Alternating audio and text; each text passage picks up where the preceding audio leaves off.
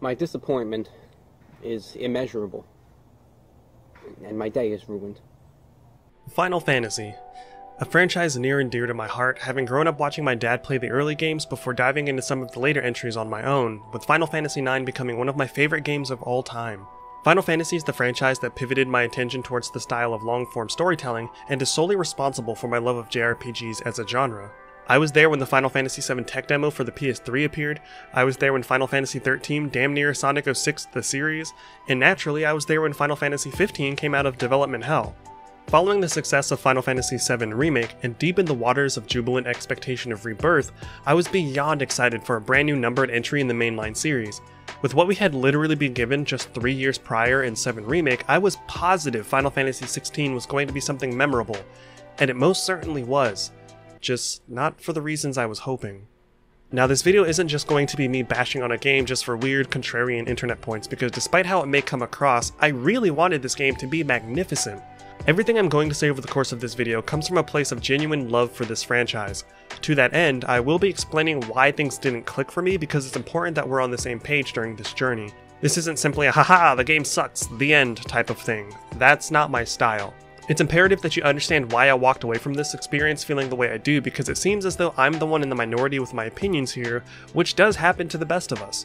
But after seeing the nearly universal critical acclaim for this game's story, characters, and combat, I legitimately can't help but wonder if I even played the same game as everyone else.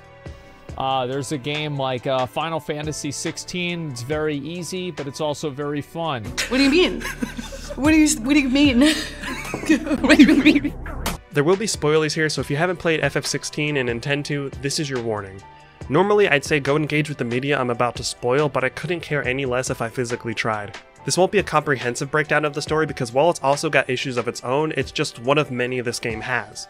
I'm going to quote a content creator I enjoy, JXC, because they said something I find to be relevant as we begin, and I couldn't think of a better way to express this sentiment. If you like this game, that's fine. But if you needed me to tell you that in order for you to not get angry with me, that's not fine. Grow the fuck up.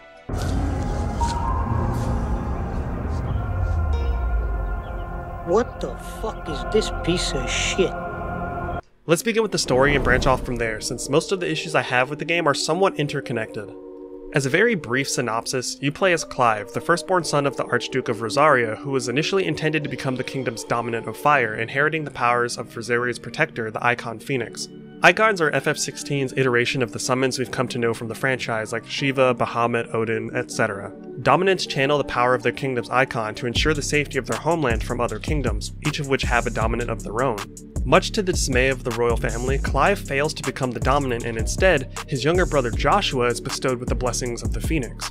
Instead of becoming insufferable and crawling in his crawl, Clive takes on the role of Joshua's shield, his personal protector. Unbeknownst to Clive, his mom betrays their kingdom, things go to hell in a handbasket, and Joshua is presumably killed by his second icon of fire, something that shouldn't exist, which we'll talk about momentarily.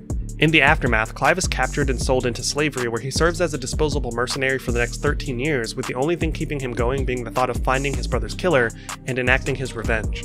Not the worst setup, but we'll cycle back to this in a little bit. The overall plot is that Clive wants to create a better world for bearers, people in this world that can use magic without the use of crystals.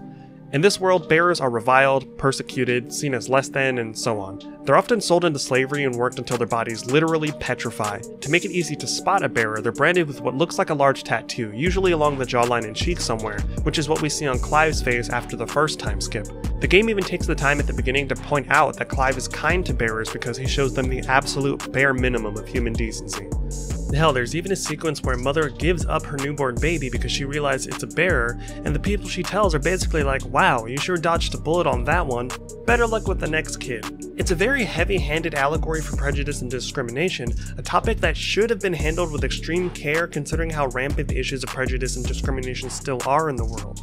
Anyway, Clive's solution to the social issues of his world is to destroy what are known as mother crystals, the source of a resource known as ether, which is what allows the citizens of this world to use magic. Without the mother crystals, there would be no magic, and thus no need to discriminate and persecute bearers.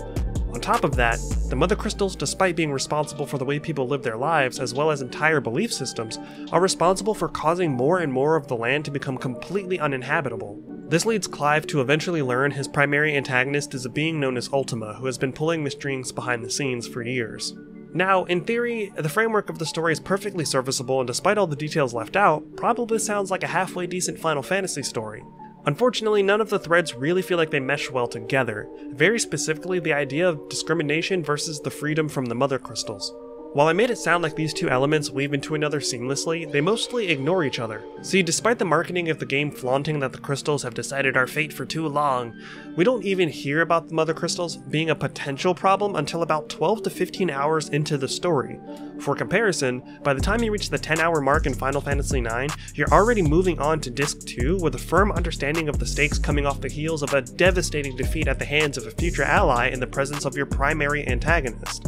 However, for Final Fantasy XVI, once Clive's attention is shifted to the problem of the Mother Crystals, the entirety of the plotline regarding the issues of the bearers virtually disappears. The most you'll hear about it is when one of the side characters and dominant of Shiva, Clive's childhood friend Jill, sometimes points out that people might be less inclined to speak to him because of his brand. But even that stops happening after Clive has his brand removed.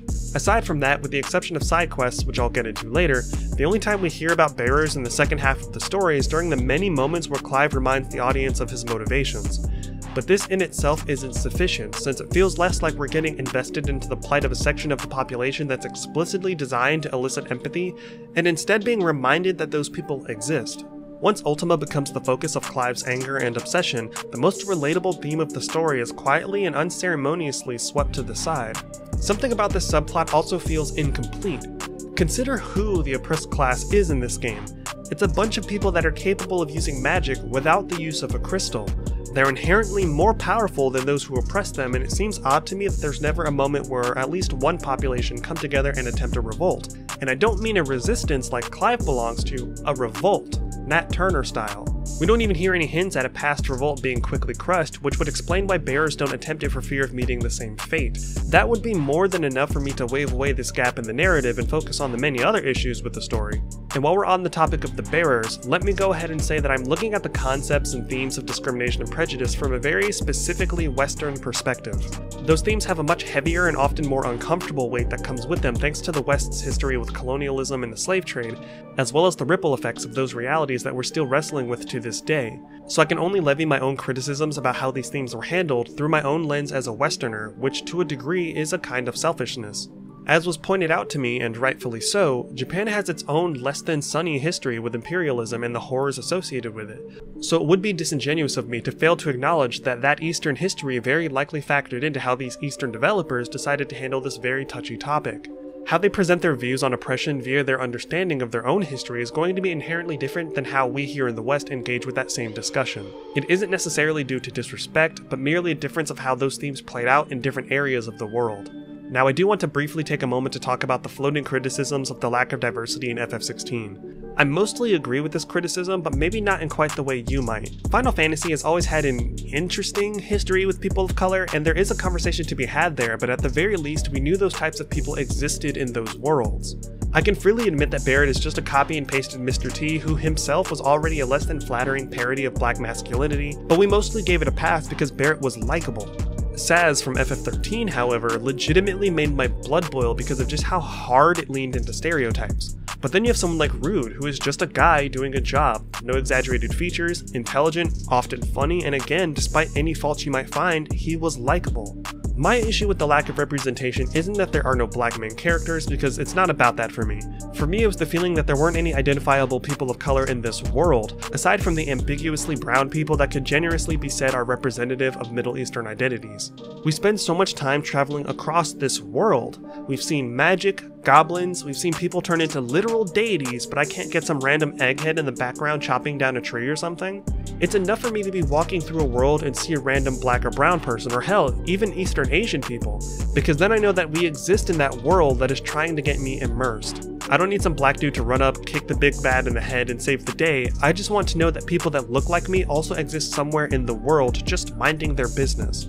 When I mention the lack of POC, people immediately, almost instinctively, begin associating the oppressed with POC, and I think while that's heavily associated with the ugly history of the West, it also says more about the person making that connection than the game itself. I also don't need the oppressed group to be people of color because A, I can't think of a single AAA game studio that could pull that off without a shitstorm of bad PR, and B, I don't have some weird victim complex. Sometimes it really is as simple as just noticing that there are people of color in the background, completely independent of whatever bullshit the protagonist is up to.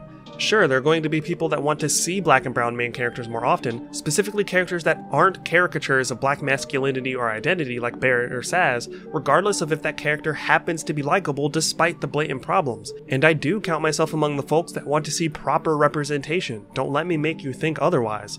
My point here is that the conversation is more nuanced than a lot of people, myself very much included, often take the time to acknowledge. I'm not personally approaching the themes of oppression and discrimination from a Western or racial approach. My issue with it lies entirely with its sloppy storytelling. But let's get back on track. The Ultima portion of the story unfolds like a bastardized amalgamation of the politics of Game of Thrones and the supernatural elements of The Witcher, but with a frankly stunning absence of the intrigue that made those traits work for those franchises. The world of Valisthea is made up of several kingdoms, all with their own motivations, the bare minimum of culture, and most importantly, their own dominance. When we're not with Clive, we're watching some of the most boring cutscenes I have ever had the displeasure of sitting through. They're so dry and devoid of any real personality or flavor. It can be rough to tolerate at the best of times, but once you realize that the game is upward of 80% cutscenes, it takes the wind out of your sails even more, but I'll touch on this further when we get to the gameplay. FF16 does a terrible job of setting up potential plot twists, with everything being telegraphed so blatantly that when something does happen, you very likely saw it coming hours prior. For example, when Joshua is quote-unquote murdered by a second dominant of fire, it was painfully obvious that this second dominant was Clive himself. On its own, I wouldn't care. The kind of twist where the protagonist is the guilty party all along isn't new by any stretch of the imagination, and oftentimes it's hidden from the player or audience well enough that when it is revealed, you're truly taken by surprise. But both me and people in my Twitch chat were immediately able to sniff it out, which made the next few hours of story unbearable since Clive's entire driving force at that point was to find his brother's killer, which turned out to be him. Except not really, because Joshua wasn't dead, something else we saw coming a mile away. This was also very easy to discern because A, we didn't see a body in the aftermath, and a rule of thumb in media is that if you don't see the body, there's a decent chance the character isn't truly dead. And B, Joshua was the dominant of the Phoenix, known in the Final Fantasy universe for its healing properties and revival powers. Even outside the Final Fantasy universe, the Phoenix is the symbol of rebirth, so it isn't much of a leap to the obvious conclusion of Joshua's survival. Running hand in hand with the actual narrative, I want to very briefly talk about the idea and execution of time skips. As the name implies, in a piece of fiction, a time skip is a narrative device where a period is skipped over, presumably because nothing of real interest happens within that window and the important stuff is yet to come. Time skips are a relatively divisive topic since their execution can be pretty lacking at times. The skip forward in something like Naruto was perfectly fine because we understood everyone was spending their time training, which would have gotten repetitive and dull. Yet the skip forward in FF15 felt like we'd been cheated out of interesting stories regarding the principal characters in the sudden and mysterious absence of Noctis. In that situation, many players were curious what Ignis, Gladio, and Prompto had been up to, and how they survived in a world suddenly drowning in darkness. But we just get told, yeah man, it was pretty rough, and the game moves on. Final Fantasy XVI has two major time skips in its story. The first is technically a flashback since we begin the game as 28-year-old Clive, but the real problem here is the 13-year gap that exists between the fall of Rosaria and the presumed loss of everyone he cares about, and the current moment in time. Naturally, adult Clive is much different than his teenage self, but he's much more dour and sounds like he's been gargling sand. Now, on a very basic human level, I'd hope his adult self was different than his younger version, but I can't help but feel cheated out of what was very likely a heartbreaking and grim story about a teenager who'd lost everything being put through the harsh cycle of war, as well as dealing with the reality of suddenly going from being a respected member of a royal family to being a bearer who was now treated like he was worth less than the dirt he walked on. Characters don't change overnight, even when riddled with grief and loss, so by skipping forward over an entire decade of this man's life, we've essentially taken some of the most interesting character development and threw it away. We don't get to see that charm and optimism slowly wrung out of him, and we don't get to see him gain and lose any true friends. We don't even see him get branded. There was legitimately no reason to skip this portion of his life when you could have made his entire journey about the march toward freedom, avenging his brother, and all the Mother Crystal / Ultima stuff. Hell, you can even keep the plotline with wanting to free the bearers, which would be so much punchier in its execution after playing through Clive's experiences as a new bearer and dealing with those prejudices firsthand. There are still people loyal to Rosaria's royal family in the game, so there's still an avenue for all the political intrigue by making Clive gain something of a following and attempt to reclaim his homeland. And since we know Joshua is still alive, he could have had his own side of the narrative where maybe we switch between perspectives from chapter to chapter. But okay, sure, let's ignore that first time skip and just play through the current timeline. Well, after you destroy your first Mother Crystal and a character named Sid dies following a boss fight, the entire place begins to collapse around us in a way that makes you wonder how we're going to make it out. Much to my surprise, the game simply switches to a cutscene that says 5 years later. 5 years later? What? We get no answers regarding how our characters made it out of that situation, but what's worse, we're told that Clive took on Siv's name as a way to honor him and his mission to look after the bearers, and we're told how much trouble Clive has been kicking up for the authorities. He's apparently been going around freeing bearers, building up a reputation for himself. Now, setting aside how annoying it is to suddenly have a character that's being addressed by 2 separate names at any point based on who he's talking to, but we're in the exact same situation as we were with a 13-year gap. The story has lurched forward and has chosen to skip over a ton of potentially interesting events, including the grief of a man who lost a good friend, as well as his decision to take up the mantle of Sid. We're told how Clive's actions have been making life harder for bearers and how they blame him for their increased suffering instead of allowing us as the player to do our best to help, only to slowly realize over time we're making things worse for the people we're trying to help. We're not even shown the moments when Clive decides to have his brand surgically removed, becoming what's known as a curse breaker. Removing the brand is a process we're told is both excruciating and exceedingly dangerous, but it's skipped right over. So we never see him get branded, and we never see him at the very least decide to have the brand removed. He just suddenly has a scar where the brand once was. At this point, you're handicapping the story you're trying to tell instead of just taking it back to the drawing board and reworking it so that the narrative can flow without the use of major time skips. There are already tons of minor skips forward where the game will say sometime later, which could have easily allowed for the same story to play out with Teen Clive and would have made for much more organic world building. In a game like Skyrim where you can go all over the place, just kind of dick around to your heart's content and engage with the main narrative on your own schedule, there doesn't necessarily need to be a smooth or even coherent flow of time between events. It's your adventure, do what you will when you will. In a game like FF16, you do need a consistent and coherent flow of time, especially in a world where traveling from place to place is easier said than done in the absence of trains or airships. So having those small skips, those sometime later skips, keeps the flow of time believable and immersive since yeah, I imagine it takes some time for Clive to walk from one kingdom all the way to another. But the important thing is that we're not missing anything during those short skips forward, which exist solely to spare the player the tedium. Although there was one minor skip that threw me and my chat for a bit of a loop. After the battle with Garuda following Clive's first transformation into Ifrit, we get one of the minor jumps forward and suddenly Clive is chained up in a cell, naked. I was like, wait, back up, I need to know what the hell's going on here.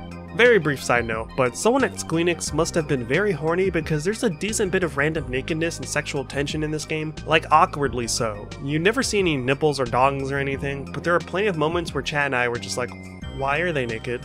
The point I'm making here is that time skips weren't necessary in this game to tell the story they wanted to tell. They simply didn't want to put in the legwork to do the heavy lifting required to make that version of the story work.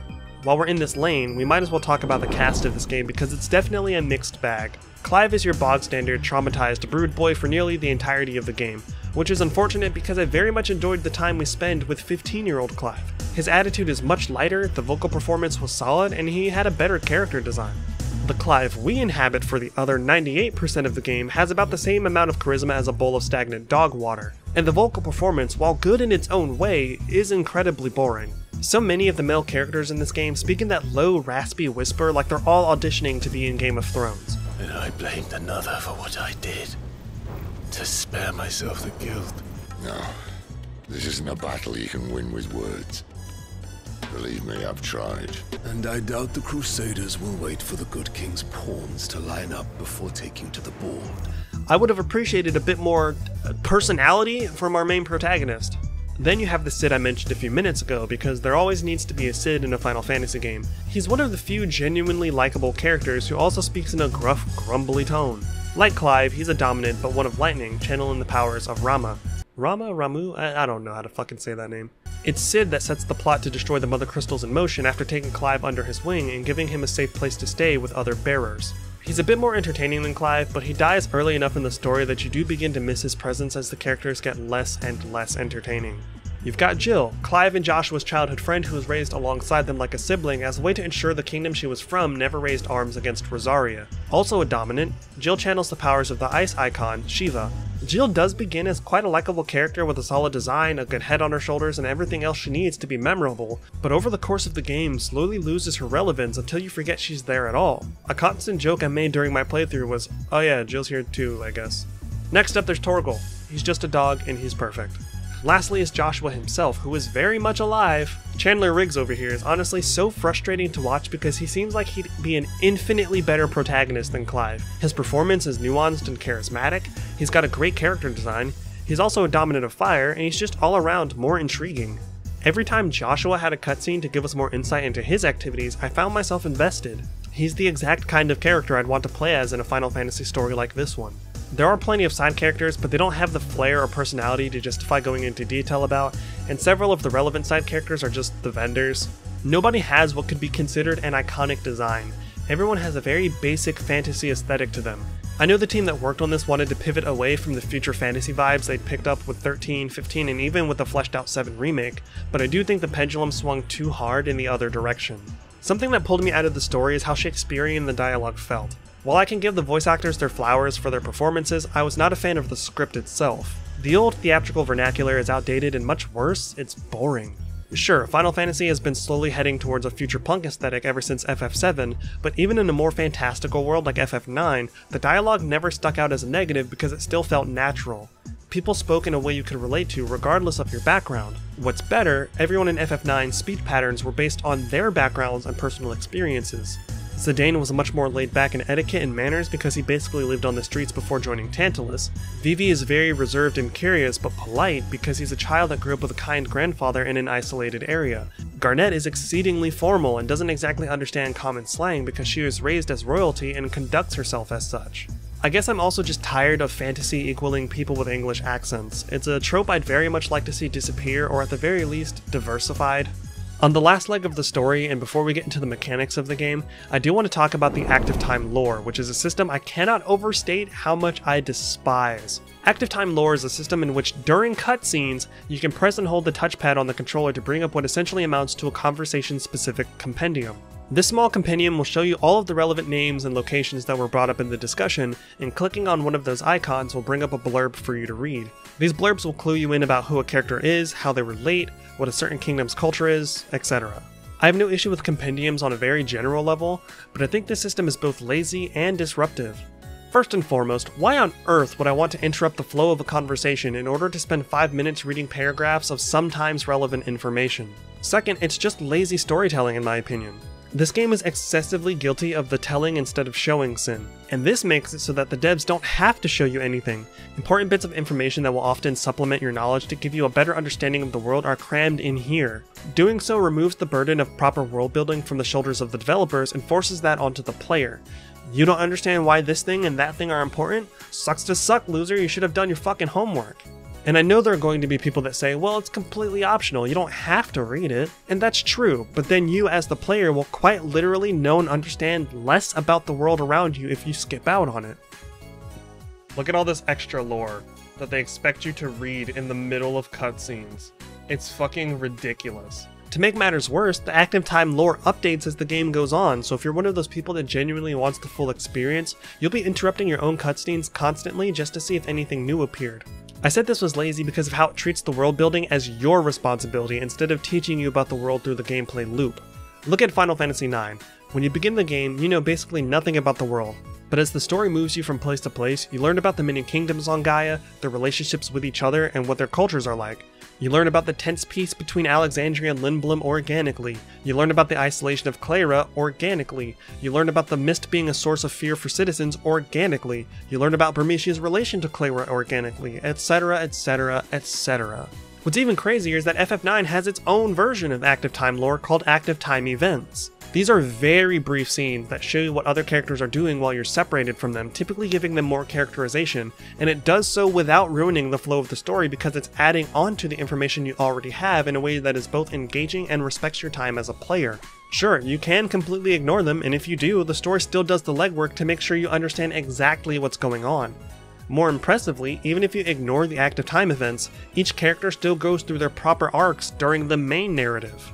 Aside from the active time lore, there's a character named Vivian who at several intervals in the story gives you a complex breakdown of the state of play regarding the ongoing conflict between kingdoms, troop movements, strategies, etc. I'm sure someone somewhere thought this was an excellent idea, but here's the thing, it's not.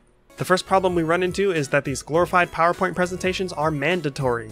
I'm sure you can skip these scenes once they begin, but then it goes back to the idea of you're missing out on important information about the world, so you kind of feel like you have to sit through it.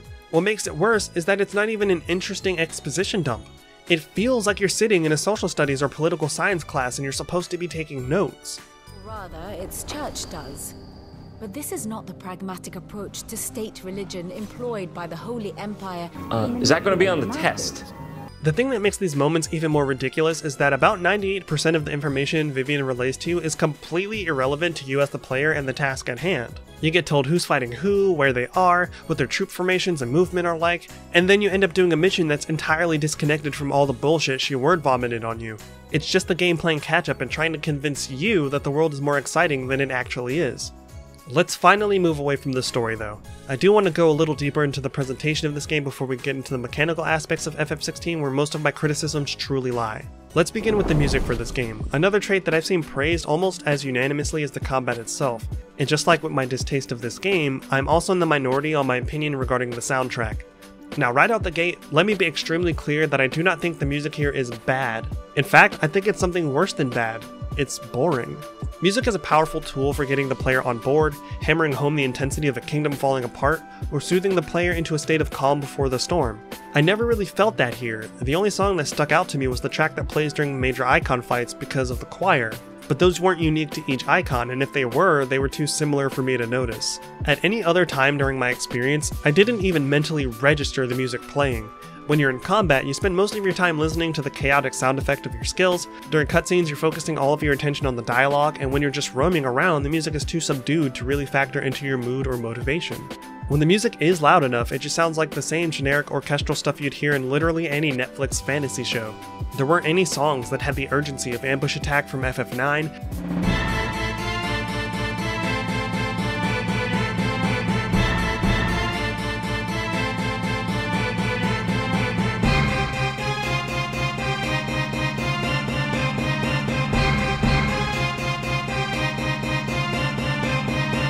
melancholic nostalgia of Hollow Skies from FF7,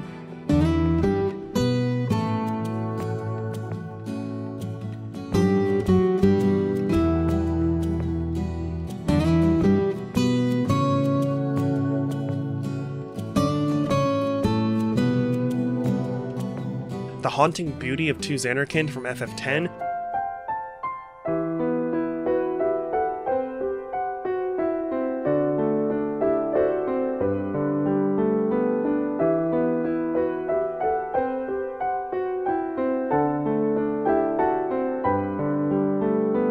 the Never Surrender vibes of Don't Be Afraid from FF8, etc.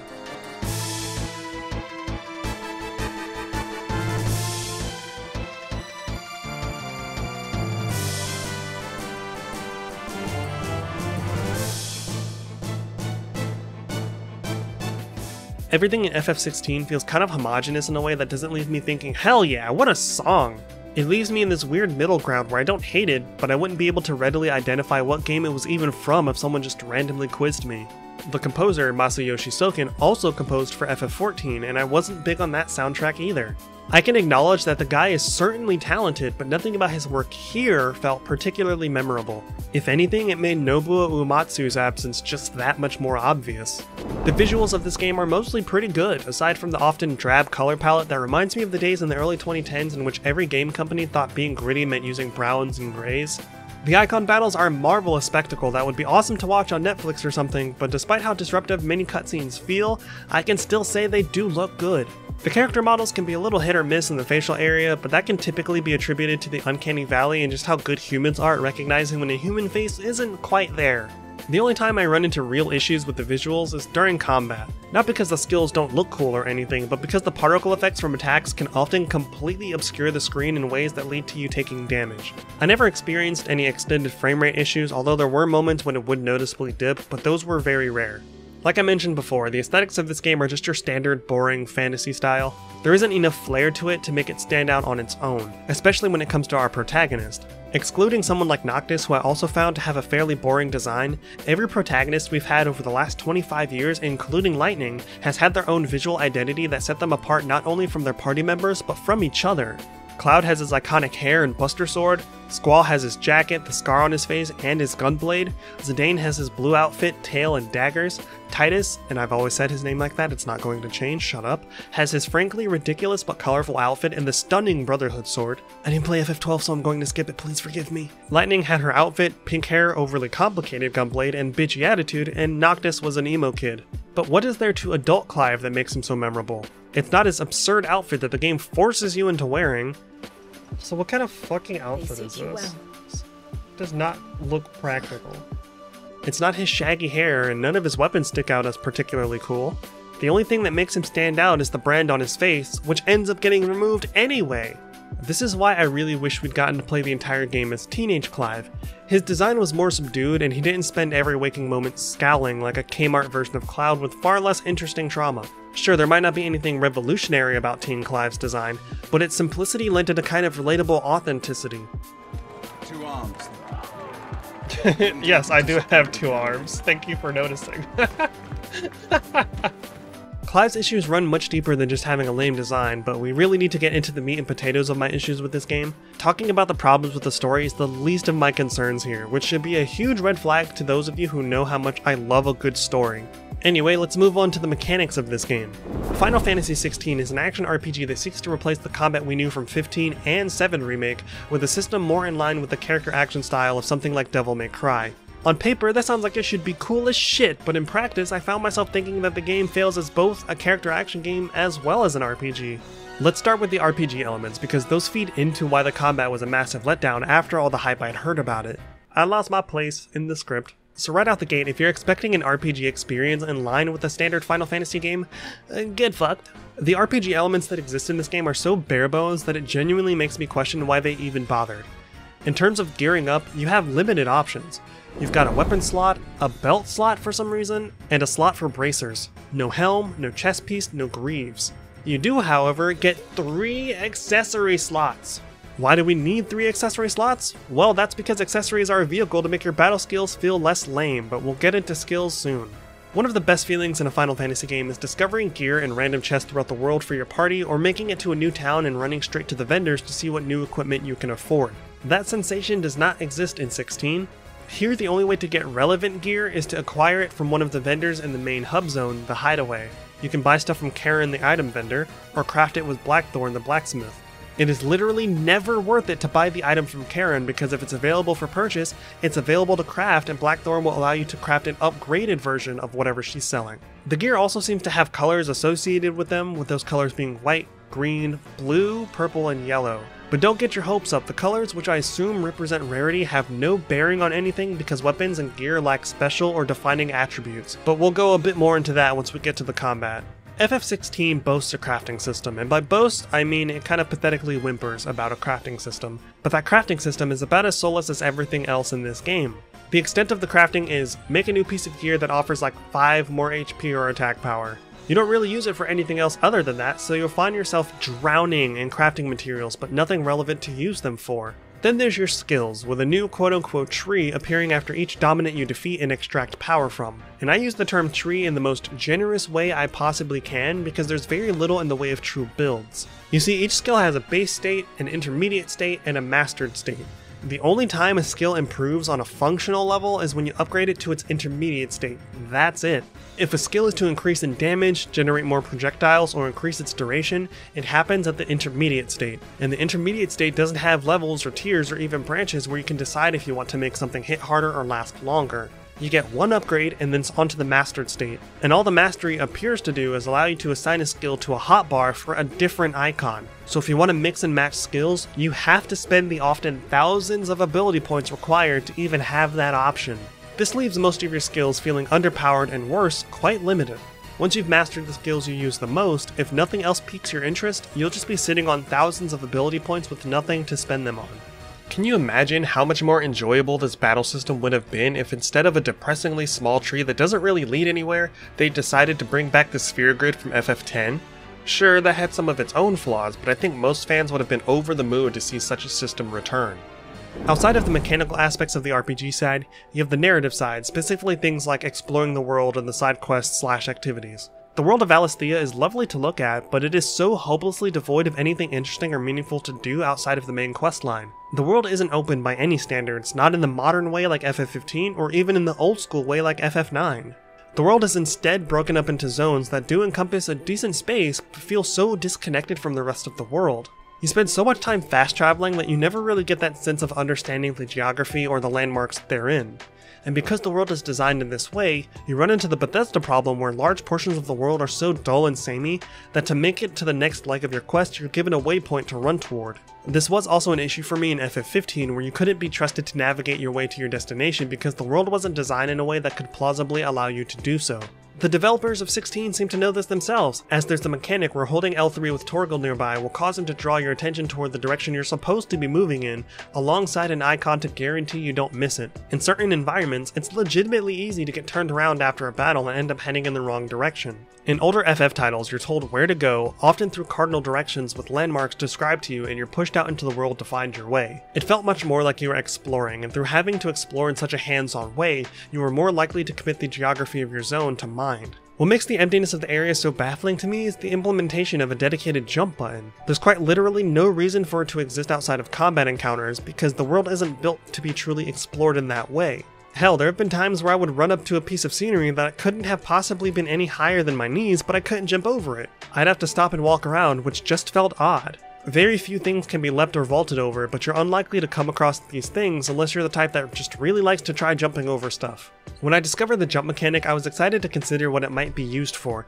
but that was immediately drowned in concern when I noticed that any instance that could even potentially require platforming from the player was instead replaced by light arrows that would automatically perform the action for Clive. From that point forward, my expectations diminished more and more as I realized there was no verticality built into the areas. The jump button exists solely for combat. There are no tricky platforming sections that secretly hide good loot to the daring and persistent player.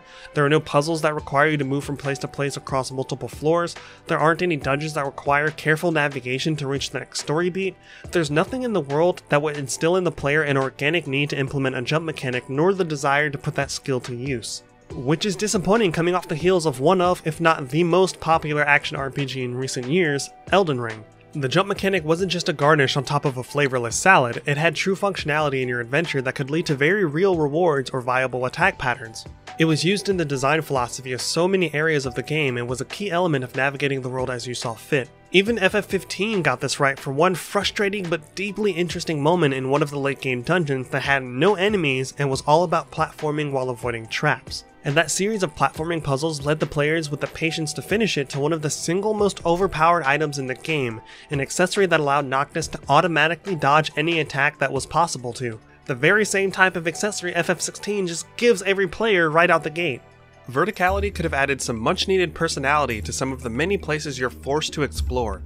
There isn't a single memorable dungeon I can think of because you're essentially on a guided tour the entire time. There was one section of the game with a pseudo-stealth mechanic that drove me bananas because I hate the illusion of choice when it comes to how players can approach a situation. Clive and his peers are trying to sneak through a zone to do some bullshit I don't remember, so you're all crouching and slow walking to avoid drawing attention to yourselves. The crouch is not a standard mechanic, it's the developers deciding for the player that they're going to be crouching for the time being. But in the hallways you're crouch walking through, there aren't any enemies to avoid or sneak by. When you do come to a room with enemies in it, you have no choice but to fight. Someone in your party mentions how you'll need to fight your way through, and the moment you set foot in that room, you're seen and a battle begins. You clear the room and go right back to crouch walking as if you didn't just cause a huge ass commotion. This cycle of fake sneaking until you're forced to fight repeats until you reach your destination. I couldn't help but think if you were just going to require me to fight anyway, why even bother with the pretense of stealth at all? Because it was all just set dressing to further mask the fact that you're just walking through empty hallways going from fight to fight. There was no player agency here, no choice in whether or not a player wanted to go in guns blazing or take the quiet approach. There was no reward for being stealthy and no punishment for going loud because you're not supposed to be thinking about the illusion of choice they gave you. You're supposed to just be happy it's a new Final Fantasy. On top of the empty and frustratingly dull zones, you'll notice that there are these bright pillars of light jutting up out of the ground all over the place. These are items, and credit where credit is due, not needing to stop and interact with them to pick them up is a great quality of life change. What isn't great is the abundance of these lights as well as the rewards you'll receive, though I'm hard pressed to refer to them as rewards. Without fail, when you pick up one of these items, you'll receive one of three things. a pitiful amount of gil, which is the game's currency, one of 2 types of potions, or crafting materials. Once you realize how worthless this set of potential drops is, you'll very likely stop going out of your way to pick them up. For gil, there's basically nothing of note to spend your money on. You'll only ever do 2 things with it, purchase gear or purchase potions. And like I said earlier, you're better served crafting your gear, which is free, and potions aren't terribly expensive, so you'll end up with an overabundance of gil and a stunning lack of options of ways to spend that gil. By the time the game ended for me, I had nearly 500,000 gil for no reason. I stopped paying attention to it completely. I also realized that I don't understand the value of gil in this world because there's a side quest where a character in the hideaway screws up and forgets to pay some of their allies, and apparently owes millions in gil. It kind of left me scratching my head to know that much currency was even in circulation, and if such is the case, the Resistance shouldn't really have any problem acquiring everything they need to oppose the powers that be. Picking up potions sounds like a lifesaver, but in FF16 you're limited on the number of potions you can carry at any given time. At the beginning of the game you can carry 4 basic potions and 3 high potions for a total of 7 potions. You're not even allowed to buy a surplus that restocks your set outside of combat. If you pick up a potion in the wild but have already reached the carry limit, it'll automatically use the potion on you, which I will admit in niche cases can save you a potion, but just like gil, at a certain point it won't make any sense to stop what you're doing to potentially get a potion. Lastly, with crafting materials, you won't be in any dire straits here. Just about every single quest and boss fight in this game awards you with fucking crafting materials for some reason. For all your hard work, doing menial tasks, and handling other people's problems, they give you gil and crafting materials. Not to mention you can buy crafting materials from vendors as the game progresses, including Meteorite, the single most consistent boss reward. Whether you earn it through just doing quests or purchase it, crafting materials stop being anything even remotely resembling scarce until you want to craft endgame stuff that requires very specific materials. And you can't get those from light pillars or vendors anyway. Once you realize all of this, items in the overworld become more of a chore than a reward for your diligent exploration. That unfortunately extends to treasure chests too, and right off the bat, my biggest issue with treasure chests is their design. In other FF games, chests are designed in such a way that they stand out to the player no matter what environment you're in. They're flashy or ornate so that the player can easily spot one as they're quickly moving around an area, and can even force players to engage with small puzzles that increase that feeling of, ooh, there must be something good in there. The chests in 16 are plain wooden boxes that blend in way too well with the drab, often dark surroundings. You can walk right past one if you aren't keeping your eyes open, and I dread to think of how many I missed myself. Though the contents of these chests inspire little in the way of excitement to find them in the first place. Aside from the usual crap, you're most likely to find accessories. Accessories are hyper-specific pieces of equipment that single out a skill and either increase its damage by an amount that doesn't make any difference in the grand scheme of things, or reduces its cooldown by so little that you won't even notice. You might use them for a while depending on what your favorite skills are, but those accessories don't make any tangible difference in the same way a safety blanket won't make a tangible difference against a gunshot. Occasionally you'll find other types of accessories, but the most likely thing to spring out are skill-related ones. The side quests are a bit of a mixed bag, with some being the epitome of a snooze fest of busy work and others being actually quite nice or wholesome. Like there's a side quest where you pass along some apples to a group of soldiers from a woman named Martel. Unfortunately, Martel was one of the many people that died during one of the story's big set pieces, and all she left behind was her gardening, with the new apple tree being her remaining legacy. This causes the people that knew her to reflect upon the memories they had of her, and it's honestly incredibly touching. There's another side quest where a man named Quentin reveals that he used to be a magistrate until he caught one of his peers hunting bearers for sport. After blowing the whistle, Quentin discovered his peer was never punished, and worse, in retaliation the man had Quentin's family murdered. As a result, Quentin fled and established his own town, slowly amassing an army of people who were also wronged by the man in question, all preparing for the day when they could seek vengeance. Quests like these ones annoy me in a special way because it shows me that there was so much potential in FF16's story to be much more than just a watered down Game of Thrones / Witcher combo. These good side quests are few and far between though, and the rewards for taking the time to do them isn't worth it for the most part. It's almost always crafting materials, experience, gil, and if you're lucky, some ability points. You'll also get reputation points that can net you some relatively okay stuff as you hit certain thresholds. There are only 4 side quests I can think of that are worth doing because of the rewards. One allows you to get a chocobo, which makes traversing some of the larger zones less tedious. One allows you to upgrade the amount of potions you can carry from 7 to 10 before maxing out at 13. One allows you to upgrade the amount your potions will heal you for, which we'll talk about in a bit, and one gives you the best weapon available to you at that point and opens the door for you to craft the best weapon in the first playthrough. Because the Ultima weapon isn't available until your second playthrough for some stupid reason. Nothing else matters. To make side quests even more annoying, there will be instances where the side quests become locked for no other reason than the devs forcing you to prioritize the main narrative. This doesn't just apply to quests you haven't accepted. You can be mid-quest and find the next step of that quest is locked because you need to move the story forward. Even if the quests are in an open area and you can see the NPC, the green side quest icon will have a lock next to it indicating that you need to go fuck yourself. I would have preferred if the quest just wasn't visible at all if I needed to march forward with the narrative. Being able to start but not complete a quest because of story progress probably isn't a new concept, but it feels incredibly shitty in a game that already lacks so much depth. Just don't let me accept or see the quest at all if you're just going to lock me out halfway through. Aside from side quests, you also have a monster bounty board. Finding and killing these monsters offers not only a combat challenge as their rank goes up, but rare materials, tons of gil, and a solid amount of reputation points. But not much else. I completed every single one of these so that I could make the strongest weapon in the first playthrough, which also meant I needed to do tons of side quests to even get some of these to show up. This is actually a good time to transition into talking about the combat that so many people have spent so much time praising. The combat does feel refreshing and cool for a little while, but I honestly think that comes down to the flashiness of the attacks and not necessarily the mechanical feel and depth of battle, especially when you consider the absence of certain Final Fantasy combat staples, the most egregious being the complete and utter lack of a dedicated party system. One of the most engaging aspects of any JRPG is party building. A standard trope of games of this genre is being limited to a party of 3 or 4, but being given access to several additional characters that allow you much more freedom and flexibility in how you put those parties together. This opens the doors for players to discover which characters excel in which category and who to swap out for critical boss encounters.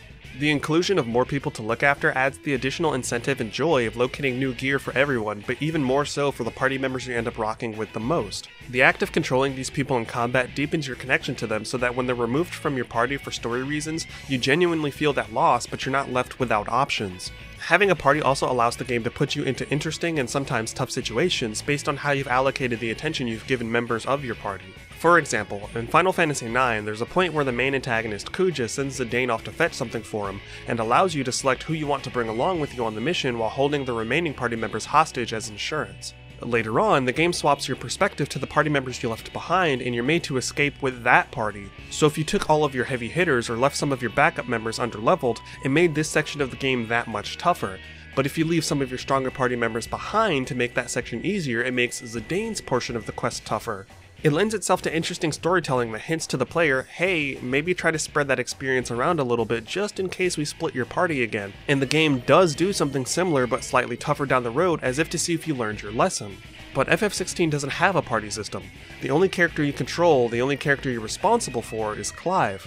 Clive is the only one with HP, he's the only one that gets new equipment, and he's the only one that gains experience. Every other character that's capable of sharing the same battlefield as you is just there as set dressing, and they're mostly useless, especially during boss fights. The people that can accompany you in combat have no HP, so at the very least, them going down isn't a concern. But everything else about them will eventually make you wonder why they're there in the first place, other than to sometimes have something meaningful to say in a cutscene. The amount of damage they do to enemies is pitiful. Like, you could cough on someone and do more damage than these allies. I've seen Torgal kill an enemy here and there, but that's often after I've already weakened them with one of my skills. Annoyingly, if your allies aren't attacking, they'll just kind of be standing there slowly stalking around an enemy as if they're playing Pokemon and believe it isn't their turn anymore. On top of being mostly pathetic, your allies almost never draw aggro. In smaller combat encounters, this isn't the worst thing usually, but in boss encounters, it is incredibly frustrating. No matter what happens, the boss monster will always be focused on the player. Sure, having people with infinite HP pulling aggro would trivialize many encounters, but if that's the case, and the alternative is having party members completely ignored even if you yourself haven't dealt any damage, it's probably time to take your ideas back to the drawing board. Leveling up in this game feels like being given a $5 gift card to a place you don't shop that's already been used. This is worthless. It's less than worthless, my boy. That comes down to the implementation of level scaling, which, to be fair, if you're doing all the side quests and bounty board stuff, you'll end up outpacing it near the end of the game. But if you aren't that committed to anything other than the story, get used to constantly feeling like your power has stagnated. No matter where you go, the enemies will typically keep pace with you level-wise, so the power fantasy that comes with most JRPGs and action RPGs never ever cements. For those who may not know, a power fantasy in video games refers to the concept of embodying a character that begins an adventure as weak or at the very least on par with the enemies around them, before becoming an entity that outclasses opponents in typically one-sided displays of dominance. In RPGs, this takes the form of growing more powerful through collecting gear, skills, and levels, and completely outclassing enemies you've already beaten, while making you more confident about approaching the stronger enemies you have yet to face. In something like Resident Evil, it takes the form of being scarce on resources and kept in a constant state of anxiety as the obstacles continue to pile up before you eventually come to a point where you can face those same threats with a level head, more powerful weapons, and plenty of resources that you yourself accrued. Power fantasies take many forms in games, but they're very rarely about you being the dominant force from the very beginning, and more so about providing benchmarks and avenues for you to compare where you started to how far you've come. So once the time comes where you feel powerful, there's a sense of achievement there.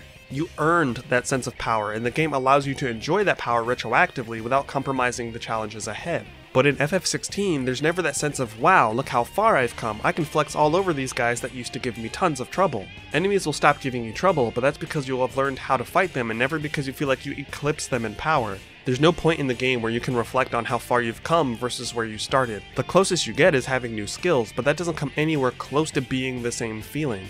I'm very rarely a fan of level scaling in RPGs overall though. I think it feels better to both cautiously face noticeably stronger enemies in a new zone, as well as come back later to confidently demonstrate just how much you've grown against those same enemies. The player level also caps out at 50 for your first playthrough, which feels stupid to me. Every other Final Fantasy game aside from 15 took your party to a max of 99 if you truly wanted to achieve that through a series of systems and mechanics, with the core of that being different zones having different level brackets. If you're an FF9 veteran, think back to the moment when you're going through Burmecia and find a climbable path that leads back to the world map. You get warned before you go out there, and if you ignore those warnings, run smack into a Grand Dragon. It can basically one-shot your entire team with Thundaga if you don't have access to Reflect, and even if you do, it can melee attack. It's a formidable beast that makes for a memorable encounter because it was so far beyond your ability to handle. But you're also not punished for your curiosity because there was a save point in that room before you went out. Yet you know that if you somehow managed to defeat it, a mountain of experience awaited the surviving party members. It was a big risk for a massive potential reward, and it would make you genuinely consider trying to figure out ways to beat it early. But if you couldn't, you knew to be on the lookout for Grand Dragons later and already knew where to find one once you felt confident enough.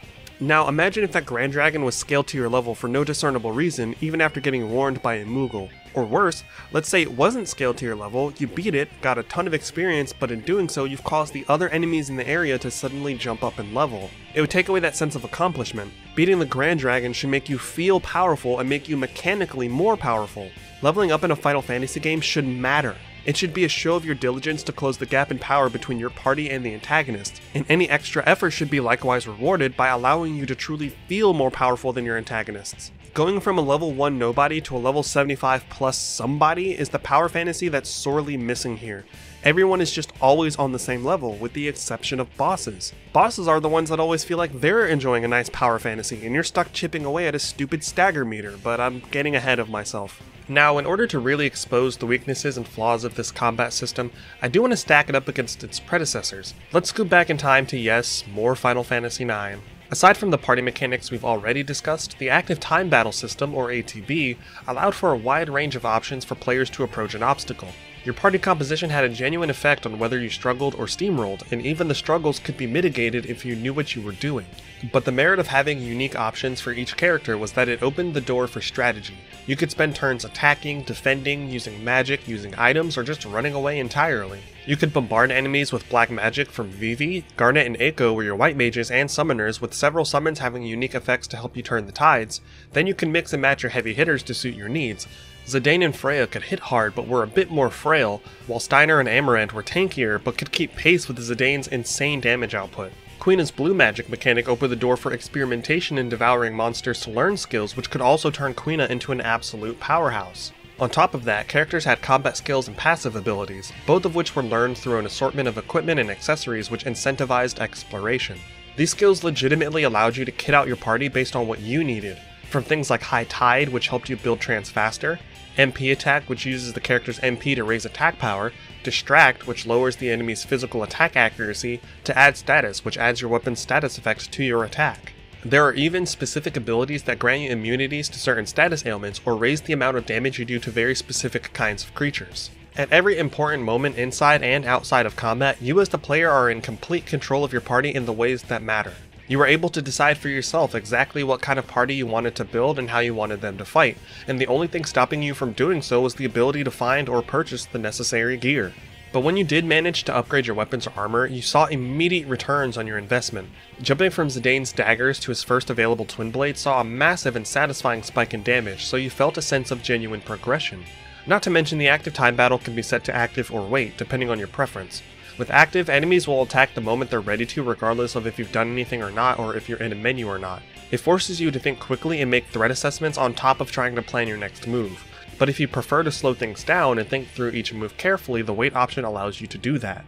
But okay, sure, Final Fantasy IX is an old, outdated style in terms of Final Fantasy. What did you really expect from Squeenix, Saturn? Well, at the absolute bare minimum, I expected a combat system on par with 7 Remake. In 7 Remake, Creative Business Unit 1 found that perfect balance between the action of its contemporary peers and competitors, and the strategic nuance of games that kept the fire of RPGs alive. All of the systems leaned into and complemented one another, from the equipment to the materia to the ability to freely swap between party members during combat. Equipment in 7 Remake was versatile enough that every weapon for every character was viable and based wholly on how you wanted to structure your party. Materia was plentiful and worth leveling up to make it that much stronger, alongside being able to be easily swapped to another party member should the need arise.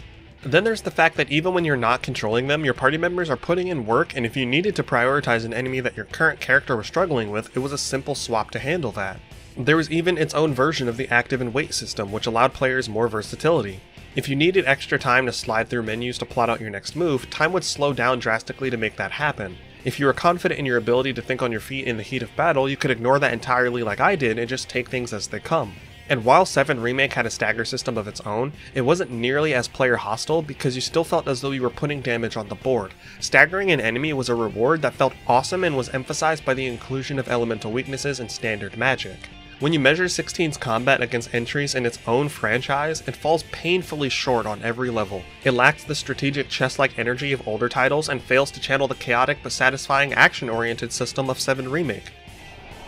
Disappointed! But why is that? To answer that question, we need to shift gears and focus on 16's systems. Let's shift to talking very specifically about how combat feels as Clive. If we remove the negligible party and focus solely on the moment-to-moment action, what is that like? Well, like I said, it starts off exciting because of the flashiness, but that wears off soon for a few reasons. Though I think we should establish a few of Clive's basic mechanics first before I just start firing off about the issues I had with combat. Clive has a few things he can do during battle. Square is your basic attack that you can string together into a very basic and unchanging combo. You can hold square to briefly coat his sword in fire for a slightly chonkier attack, but you'll likely abandon this since the windup is often too slow in actual combat. Not to mention the magic doesn't coat his sword for a duration, it's literally just for that one attack. X is your jump button. It's here specifically to allow you to use your attacks midair, which I don't think I did a single time, though it's also to give you an extra avenue to jump over certain kinds of shockwave style attacks. Good idea, but unfortunately the recovery animation after jumping is long enough that you can't jump right away after landing. These types of attacks are also rare enough that you'll literally never remember to jump over them, and evading through them is just more efficient. Triangle is your ranged magic attack that varies based on whichever icon you're channeling. Circle is your iconic ability, which changes based on who you're channeling, and that can be hit or miss. Pressing R1 will cause Clive to evade. Pressing L1 will allow Clive to lock onto the nearest enemy. To swap between enemies, you have to press R3 for some reason. More bizarrely, there doesn't seem to be any rhyme or reason to which enemy the cursor moves to. Holding R2 will swap square and triangle to whatever icon skills you have equipped for that particular icon. Pressing either button while R2 is held will activate the skill assigned to the respective button. Pressing L2 will allow you to swap between one of up to 3 icons you can have equipped at one time once you unlock more than just the Phoenix. You'll be using this feature constantly. Pressing L3 and R3 together will activate Limit Break once you've unlocked that. Up, right, and down on the D-pad are how you use whatever consumables you have equipped, which will likely be potions. Left on the D-pad switches from your consumables to a small menu that allows you to dictate commands to Torgal if he's present. But you'll basically never use this, it isn't worth it at all. And if you use the starter accessory that allows Clive to issue commands automatically, I hope you really like the sound of Clive yelling things to Torgal, because for some reason the developers didn't think to turn that feature off with this accessory. Now, combat is about as straightforward as most action RPGs. Hit the other guy until his HP depletes. However, instead of leaving it there, the developers decided to make combat far more tedious for elite enemies, mini-bosses, and story bosses by adding a stagger system. Underneath certain enemies' HP, you'll see a yellow bar with 2 segments. This is the bar you need to deplete before you can do serious damage to the enemy. At the halfway point there's a mini stagger that mostly just serves to interrupt the enemy's animations, something that's literally only possible to do for bigger enemies through the stagger meter. Once the bar has completely depleted, the enemy will go into a full-blown stagger mode. This is when you will be doing noticeably more damage thanks to a damage bonus that increases with aggression, so it's ideal to launch your beefiest attacks or most brilliant combo strings during this period. This enemy state doesn't last very long before the stagger meter fills back up and you start the process all over again. Maybe I'm in the minority here, but I genuinely hate this kind of stagger system because of how it makes every single boss fight drag ass, especially the story bosses. The skills you unlock take the stagger system into account, which should be good, but I think feeds into my overall opinion that combat is dull. See, when you go to unlock or preview a skill, the information box will tell you based on a number of stars how hard the skill hits as well as how efficiently it can chew away at a stagger meter. Naturally, you're going to want a good balance of heavy hitting attacks as well as skills that can reliably get through that damn stagger bar. Unless you want fights to take forever, you're not really given much freedom in how you build Clive's loadout. But what's the problem, I'm sure some of you might be thinking? If someone wants to prioritize skills that hit hard instead of skills that can also speed up the process of staggering, that's their prerogative, and what's so bad about that? Well, I'm sure a few of you noticed a specific word I mentioned in regard to skills back when we were talking about the less than exciting accessories this game throws at you, and that word is cooldown. Some of the eagle-eyed folks may have noticed that Clive doesn't have an MP bar anywhere on screen, and that's because MP as a resource does not exist in this game. Instead, each of your attacking skills has a cooldown that can vary in length from tolerable to good lord, it's been 83 years. So you spend most of each battle just spamming the square button doing the same combo over and over and over. And yes, I know there's a magic infused combo based on timed presses of the triangle button, but it's not worth it.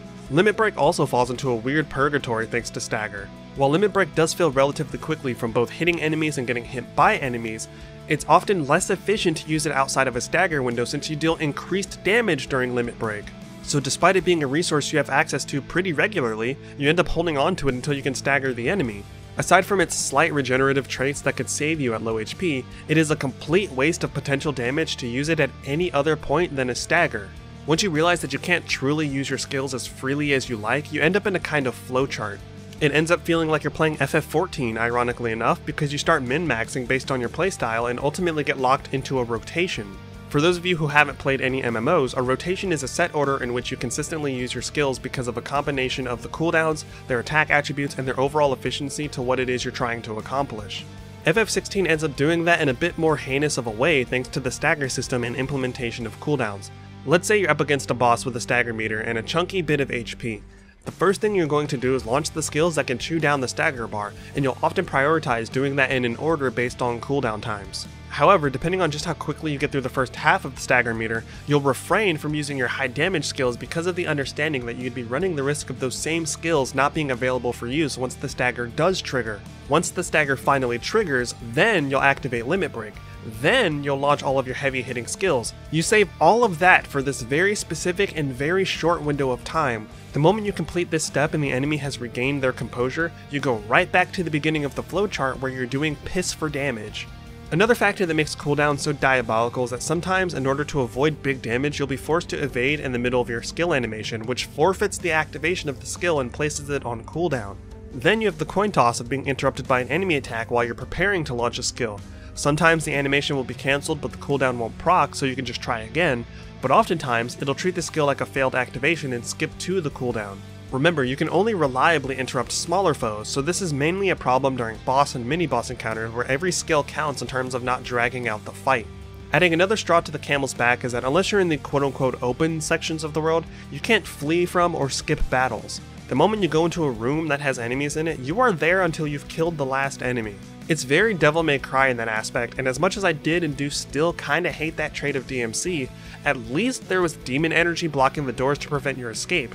It made it feel as though the creatures were doing their best to trap you so that they could kill you. But here, there's no such force barring your exit. Typically, between Clive and escape is a button press and a brief animation, usually in the form of pushing a door open or slipping through a crack in a wall or climbing something, etc. Even if you make it over to that exit zone way before any enemies reach you, just the fact that they've spawned is enough for Clive to forget how to interact with things. Unlike former Final Fantasy games, there's no fight or flight, it's all fight all the time regardless of what you as the player want to do.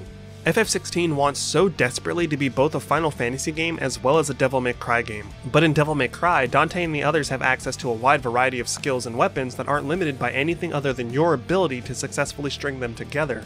It comes down to the player understanding and executing the inputs rather than some arbitrary set of limitations. It's a deceptively deep combat system that demands you learn those systems if you want to survive on the higher difficulties. Devil May Cry is the epitome of easy to pick up, difficult to master, whereas Final Fantasy XVI's combat is easy to pick up but difficult to enjoy. I'm telling you, it's just a watered down Devil May Cry. 16's combat is all the flashiness of Devil May Cry without understanding what it was that made that specific combat system appeal to its fans so much, which blows my fucking mind since the combat designer for this game worked on Devil May Cry 5. I would have genuinely preferred to just have a dedicated resource for magic that was up to me to spend as I saw fit, the way I can in most other Final Fantasy games.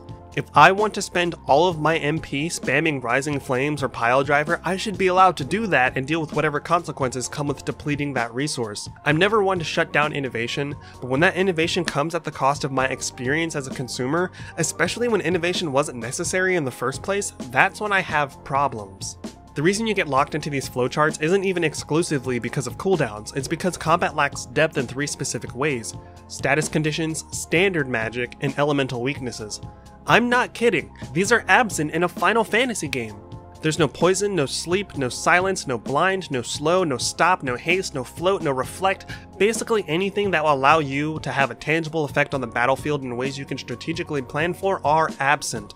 Aside from your ranged magic, which is about as dangerous as a spitball, things like Thyraga, Thundaga, Blizzaga, Curaga, Bio, Meteor, Doom, all that shit is absent here. With the absence of a party system and the need for party roles, alongside a new emphasis on melee combat, there's seemingly no need for the roster of spells associated with black and white mages, or hell, even blue mages to exist, which takes another potential playstyle off the table. Not that that would matter anyway, since there doesn't appear to be any kind of elemental weakness rock paper scissors system in this game. I used ranged fire magic on a firebomb and did the exact same damage 2 fights later to a plant monster. Are you shitting me? If you're going to take away all of the iconic spells that have been staples of the franchise for decades, at least give me elemental weaknesses. Like, how on earth are the most recent Pokemon games a more feature-complete RPG than fucking Final Fantasy? This is truly the worst goddamn timeline.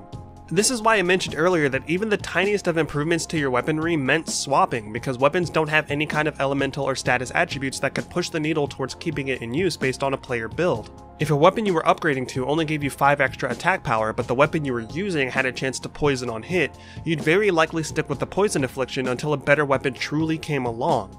At every available opportunity to organically fuse the RPG elements of Final Fantasy with the high-octane gameplay of Devil May Cry, they failed miserably in ways that ruins aspects on both sides of the fence. At this point, I can't even tell if there's not enough Final Fantasy in my Devil May Cry, or if there's too much Devil May Cry in my Final Fantasy. Either way, this isn't the plate I ordered, and I'm sending it back to the kitchen. Can I have one fucking battle system and a fucking deeply cooked Final Fantasy? Okay, I think I've procrastinated enough. Let's finally take a moment to address the elephant in the room, which are the cutscenes. Now, on a very basic level, I have zero problems with cutscenes. They get to show off the vocal talent on hand, they give you a break from whatever activities the game has placed in front of you, and they're supposed to move the story or characterization forward. But FF16 takes this a few bridges too far. As mentioned earlier, this game is upward of 80% cutscenes. That might come across as extreme hyperbole, but so much of my time was spent with my hands off the controller watching people talk about things that weren't even remotely interesting. To make matters worse, these cutscenes are rarely short and can drag on for minutes at a time. At first it was kind of novel, but once the mediocrity of it all settled in, I found myself frustrated every time a cutscene began. You get to play the game for bursts at a time, usually when you're sent to roam one of the larger zones. But inevitably, it boils down to watching a cutscene, running a few dozen meters down a road to watch another cutscene, to fight one battle to watch another cutscene, to run back to the quest giver to watch another cutscene. Rinse and repeat. That's the entire game. Every single time you thought you were in the clear, another cutscene pops up like, "Hello there." Their numerous nature is compounded by the sentiment I shared earlier that they're exceedingly boring for the most part. If there was consistently something to pique my interest happening, I might have been a little softer in my opinion, but front and center all the time was the fact that I was spending most of my time watching characters do stuff. You spend what feels like so little time actually playing the game that the frustration honestly detracts from the cutscenes when they are good. The game might not have anywhere close to the most fulfilling gameplay, but I'd still like to play it. It's in the title of my role in relation to this product. If I wanted to simply be a watcher, I'd have turned on a movie or show. The best comparison I can make is to that episode of Black Mirror, Bandersnatch. Remember how it was kind of marketed like you'd have so much control over the narrative through your choices, yet once it came out, it was mostly just you watching something with very occasional interactions? Like it was definitely a neat idea, but not what you asked for. That's what Final Fantasy XVI feels like, but stretch the story out to anywhere between 36 and 40 hours without expanding the interactivity too much. I'm often at my most displeased with this game when it comes to the major boss fights of the story, and there are two major reasons for that. The absolutely fucking awful length of most of them, and the inclusion of a very specific character I hate that we're going to call Cutscene Clive. The lesser of the two evils would be the length of the boss fights themselves, specifically those regarding the other dominants, with the exception of Benedicta, the dominant of Garuda. Benedicta's fight is broken up into two phases that only took about 9 minutes, followed by a 2-phase fight with Garuda not too long after that took up about 14 minutes, including cutscenes. Of all the icon battles, those two are the most mercifully short, and at that time, combat still felt pretty okay. But once you get to fights like Titan, Bahamut, and Ultima, you're going to be sitting there for upwards of 40 minutes. Your ability to meaningfully end battles on your own terms through your own displays of skill and understanding of the battle system take a back seat to the spectacle. Fights are often interrupted by cutscenes that I assume were designed to make things feel more tense, but ends up ruining the flow altogether. This incessant need to make everything bombastic elongates every single major fight in a way that I genuinely found exhausting before terribly long. Part of the reason I find these set pieces so annoying half the time is due to the periodic transformation into Ifrit Clive will undergo during these important battles. It takes the issue of your limited combat options and cranks it up to maximum. When you're playing as Ifrit, you have a basic melee combo, a basic ranged attack, and a fire dash. The game actively takes away combat skills and leaves you holding your dick until way later in the game when it finally gives Ifrit 2 skills to utilize. During these sequences, you're still dealing with enemies that are protected by a stagger meter, but now you don't have the tools necessary to quickly carve away at the brick wall the game is forcing you to confront. Without the skills you've gotten into the rhythm of making battles like these even the slightest bit bearable, you're left with just the damage sponge and none of the workarounds. It got to the point where I legitimately dreaded the idea of turning into Ifrit. I knew I could get through a battle faster as just Clive. The only saving grace for some of these endurance matches is that there are HP checkpoints, almost as though the developers understood just how fucking ridiculous it would be to not only limit the player's restoratives, but then make them deal with these tedious, multi-phase gauntlets where failure meant starting a 45-minute fight all over again. But if you know you need to give your players that kind of wiggle room, you should probably take the entire system back to the drawing board and start over because you fucked up drastically somewhere along the way. Can you imagine playing any other JRPG or action RPG like Persona or Elden Ring and having boss HP checkpoints? Oh, you died when you got Izanami down to 25% HP? No worries, just come back, she's still hurting. Made it to phase 2 of Millennia's fight before dying to Scarlet Rot? It's all good, when you get back, she'll start in phase 2. Think about any boss fight that left you feeling shaken but like you just climbed Mount Everest after overcoming it, and add boss HP checkpoints at every increment of 25% and then tell me with a straight face that it would be just as memorable to you. Look me in the eyes and tell me that the accomplishment would feel just as hard fought. You can't, because you know it would cheapen the entire experience. It would take a boss that took every bit of your skill and system knowledge to defeat and trivialize it. So with that in mind, if we wouldn't accept something like that in the games we hold close to our hearts, and we wouldn't accept it in older Final Fantasy titles, why are so many people willing to accept it now? I think now's the perfect time to pivot into the potion system. As I mentioned, unless you do a very specific set of side quests, you're limited to 4 potions and 3 high potions at any given time. Unlike previous Final Fantasy games, these potions don't heal the player for flat amounts like 150 or 400. Instead, they heal a percentage of your maximum HP. Potions heal for 20% and high potions heal for 40%. This can also be increased via very specific side quests, taking potions to a maximum of 28% and high potions to a maximum of 52%. Potions can be used at basically any time during combat, even if you're in the process of taking damage. So if you need to, you can spam the potions to get back into a safe range. You'll almost exclusively be running through potions during boss and mini-boss fights, where you're most likely to get hit by some bullshit. But just like accessories for skills, there are accessories for your potions that increase their potency. So if you're doing side quests and racking up reputation points to trade away, you'll end up in a position where you can carry more potions, their base healing gets increased, and you have access to accessories that buff their healing properties even further. Potions in this game are actually disgustingly strong to the point where you won't fear any boss fight at all. especially because the issue with the boss HP checkpoints is further emphasized by one tiny little detail, and that's the fact that when you die and choose to continue, the game fully restocks your supply of potions, regardless of if you've used them all before crossing an HP threshold. So you can quite literally just continue to throw yourself at any boss for as long as you like, whittling them down little by little with zero fear of running out of healing items. As long as you cross one of those HP thresholds, you can literally die on purpose and get your healing items back and not be punished. Let me reiterate, this game isn't hard by any stretch of the imagination, it's just tedious. The next thing I want to talk about is very close to being my least favorite aspect of this game. Yeah, despite everything I've gone over, this is one of those things that really left a sour taste in my mouth, and that's Cutscene Clive. A cutscene character is something that I'm lifting from HBomberGuy's Deus Ex video. It's essentially a split between the player and the character in a way that robs the player of agency or catharsis through payoff. I'm not usually all that annoyed by characters doing things in RPGs that I wouldn't, especially if it's not the type of RPG that offers dialogue options or branching choices. And Final Fantasy isn't known for that, that's more Persona's lane, and I'm perfectly cool with that. However, FF16 gets so caught up in sucking its own dick that it ends up disrespecting the player in a way I don't think I've ever truly experienced in the form of Cutscene Clive.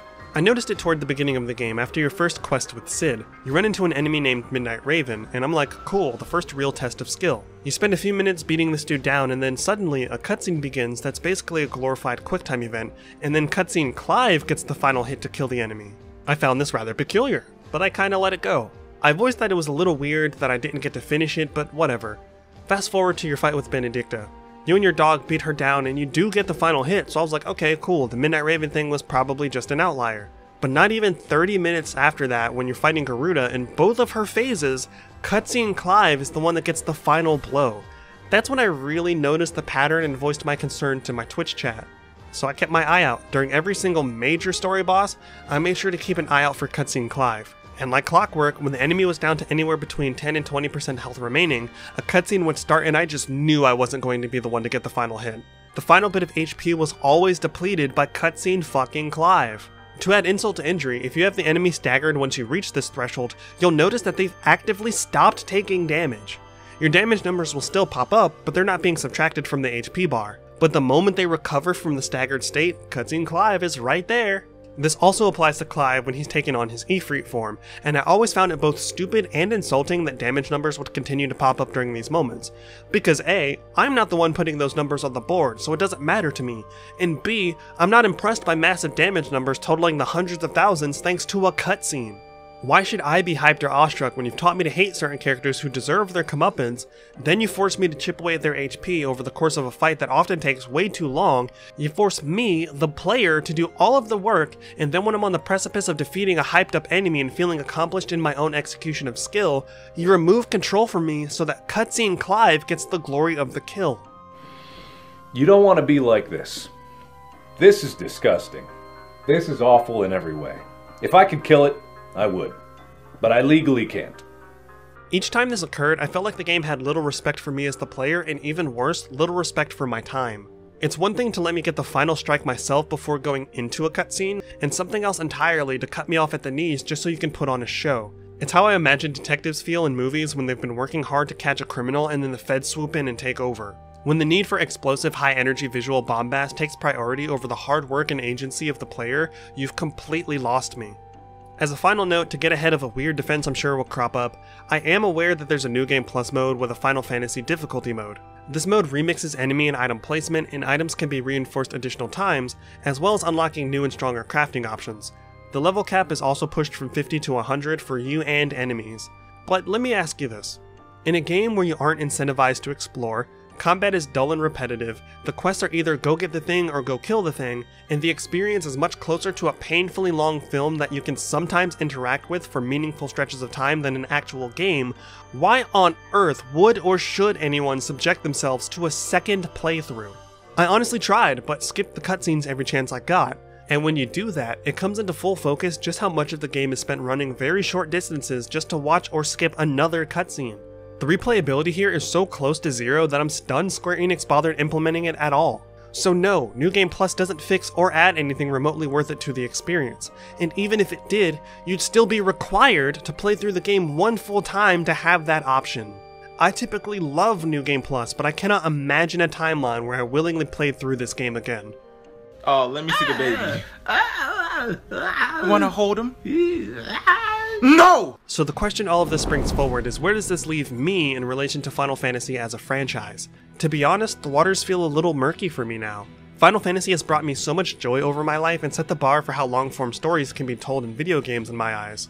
I've lost countless hours of sleep sitting up late at night staring at my television telling myself, once I get to the next save point I'll go to bed, only to end up noticing the sun creeping through my blinds. I've gotten into heated arguments around the school lunch table with friends as we debated about hypothetical matchups and who would beat who. I've sat in shock when many a plot twist came out of nowhere and ripped my heart out. I was sitting there in confusion, wondering how Spirits Within was even remotely a Final Fantasy story, to then years later be cheering with my friends in my living room as we watched Cloud and Gang return for Advent Children. I can explicitly remember only being interested in Kingdom Hearts because I'd heard there were Final Fantasy characters in it. I wasn't being hyperbolic when I said Final Fantasy was a big part of my life, and those stories, those memories, and those games will always be there. I loved Final Fantasy VII Remake and I'm still thrilled for the upcoming release of Rebirth, but that's because I recognize and respect that story as a Final Fantasy story.